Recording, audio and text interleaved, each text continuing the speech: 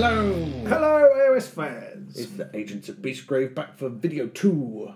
Video 2, but kind of part 1 Part 1. of Beastgrave, and this time it's What's in the Box? What's in the box? Pete, what's in the box? So, in the box itself, when you open it up, you're going to get a whole raft of stuff. You're going to get some plastic sprues, which you're going to be using to make your models. You might want some clippers for those, but you should be able to push fit them, so you shouldn't need anything else other than some clippers. You don't need glue. Yeah, clippers are great. You can use a scalpel, but you might lose your fingers especially if you're old like me.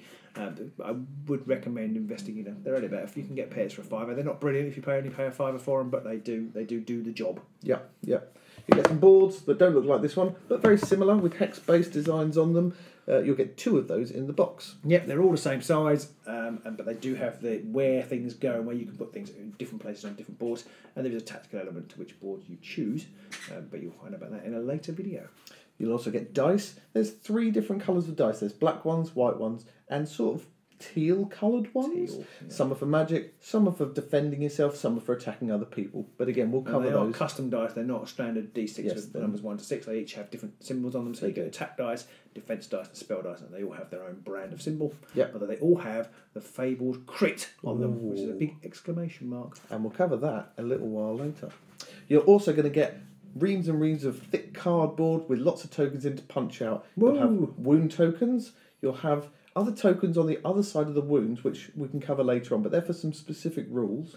Yeah, they're the same token, but they're double-sided. Yeah. You'll also get glory tokens, and again, we'll come on to those later. They're sort of goldy on one side and grey on the other. You'll also have lots of what are called objective tiles, also lethal hexes, and also a scatter token. Yeah, do handle those lethal tactics carefully. They're sharp. They can be dangerous. You're also going to get some cards for your war bands. You're going to get some cards for the Wild Hunt, and you're also going to get some cards for the Despoilers, the Beastmen and the Elves. You're also going to get packs of cards for them, so you're already able to play them straight out of the box. Yep, you basically get 3 types of card in the game. You get your fighter cards, which is there's 1 card for each model you have in the box. So I think the Despoilers come with 6 models, do they? They do, yeah. Yeah, and the Wild Hunt come with 5, and there's a card for each of those that Yep. goes with it. So when you're playing on the board, then your fighter is represented by your card, and you look at his information on the card. So that's the first type of card. The second type of card are power cards, and they are grey backed, and there's 2 types of those. We'll go into that into detail, but they are kind of like the things that you can do. You can upgrade your fighters and there's special skills that they can use to improve to do what you're trying to do in the game.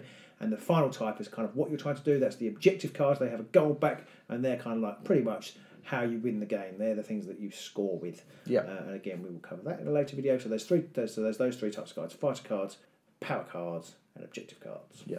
Now, you might be turning the box upside down and inside out and looking for a ruler, but there isn't one.